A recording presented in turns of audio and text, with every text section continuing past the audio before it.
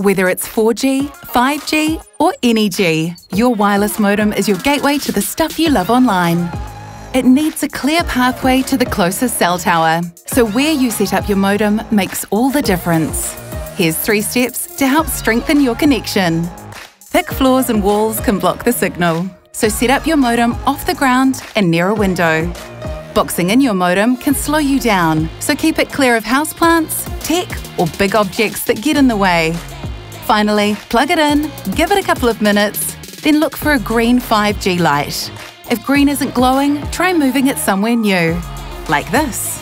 Get your modem set up for success. Give it a view, give it some space, and go for green. Then, connect your devices and get back to doing what you love to do online.